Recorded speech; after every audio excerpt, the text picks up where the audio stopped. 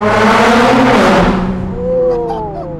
guys, welcome back to European Exotic Center. This is a 2018 Nissan GTR. Today we're going to take it out for a drive and just see how well it's aged over the past decade or so, and see how it holds up against today's exotics. The GTR has had quite the legacy over the years. It was unveiled all the way back in 2007 and entered the American European markets in 2009. A very dominant car over the years as well, I will say, putting many supercars to shame. However, we are approaching the end of the R35 era. This specific GTR is tuned, has an exhaust, basically full bolt-ons, making about 680 horsepower, finished in blaze metallic orange. Phenomenal color, of course. I've always really liked the look of the R35.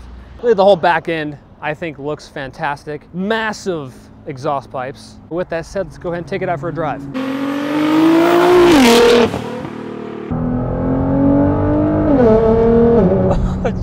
Jesus Christ. We are working with a 3.5 liter twin turbo V6. So the stock GTR has 565 horsepower. This one has a tune on it, so it's making about 680 horsepower.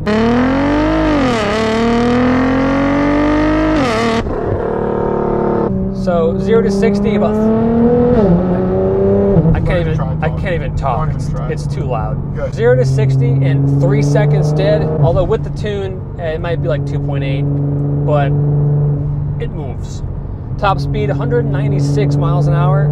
Still working with a 6-speed dual clutch transmission. Gear changes have a very mechanical type of feel to them. This is a 2018 Nissan GTR, so there have been quite a few upgrades. Starting in 17, they improved the transmission, the suspension, added a comfort setting, which was much needed because GTRs have always been pretty stiff. One of the biggest upgrades was the interior. Much better materials, seats are better, it's more sound deadening in here, everything, it's a little bit quieter inside. It just feels much more premium than before, which, you know, it really needed an update because it basically had the same interior for 10 years. You have a new steering wheel as well for the newer GTRs. Oddly, satisfyingly soft. So soft. Like a pillow. Door panels, like that's very, I want to say it's like an inch deep of like leather. Only like, the door panels though. Yeah. Nothing else is that soft. It's like, I don't know why, I always noticed that on the newer GTRs, it was so plush. I could take a nap on it. Of course, the 2017s and up, you do get newer, improved styling, a facelift. I think it's a much more handsome car overall. Let's put everything in R mode. We do have different settings here. Suspension.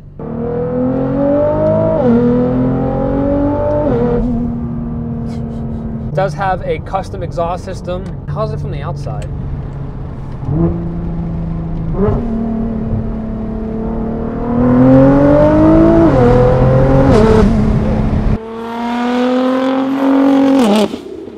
One thing I noticed though is that under hard acceleration, the gear shifts are actually very smooth. Typically it's the opposite. You're kind of easing the throttle and you change gear, it's a pretty smooth shift. And then vice versa, it gives you a nice kick in the back. It's not like that, this car. You get on it and it's very smooth. The grip on this thing is crazy. Now, this thing is about 4,000 pounds and it does feel quite big. Like it feels long, but I don't know if it feels that heavy as much. It just feels like physically it's big, but in terms of like when you're in the corners, it really shrinks the weight. Yeah, like not once have I thought about how big this car is. That you've been driving it. Yeah, like how big it is has not crossed my mind. Yeah, like it is physically a big car. The GTR is all about grip, just that mechanical grip. You can just insane cornering speeds. It is like mind-bendingly quick. Like nimble. Yeah, it really shrinks the weight. It doesn't feel 4,000 pounds. Revs to 7,000 RPM. Just snaps into a corner. Nothing really turns in the way a GTR turns in. And it is absolutely on rails. It is stands. It is, yeah. Yeah, no, it's not moving. Yeah. It's so easy to go fast in this car. One complaint about GTRs that people years would kind of give it was that it was too robotic in a sense. And I do know what they mean. I mean, it is video game-esque type of handling, like GTA 5 Need for Speed type of handling. What does that mean? Like, it just doesn't make any sense. You have all-wheel drive as well, so you're kind of comfortable doing that.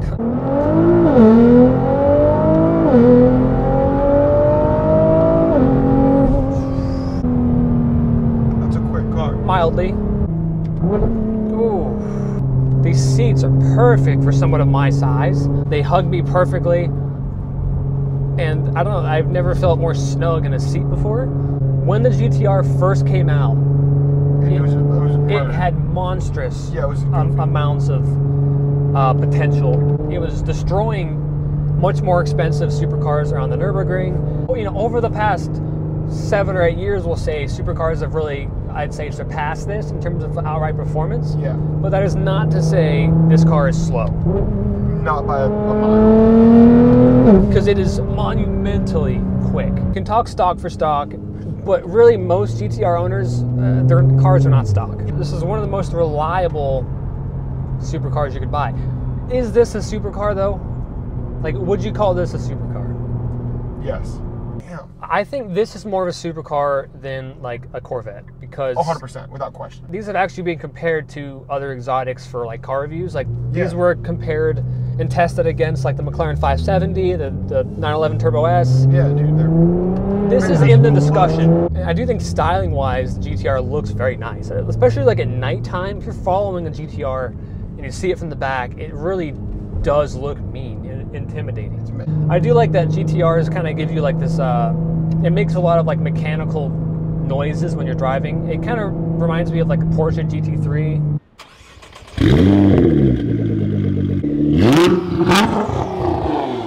Do you have 4 seats? Sort of. You can see out of it really well. It really is a true daily driver. You got a nice sized trunk. I don't know. For $120,000, I mean, I think they're a lot of car for the money. They're reliable. You've got some really cool boost gauges on the screen here. It's got, now the newer ones have a comfort setting, which as I stated earlier, really comes in handy on long journeys. And it just feels much more premium than it used to, really. The GTR, the R35 is coming to an end now, and it is kind of bittersweet because we've seen it for so long. When this car came out, the Ferrari F430 was the new hottest Ferrari. You know what I mean? Seriously? Yeah, the 458 hadn't even come out yet. Now we're at the F8, and it's just, this car has seen a lot of competition over the years, but that does not mean that you ever underestimate a GTR.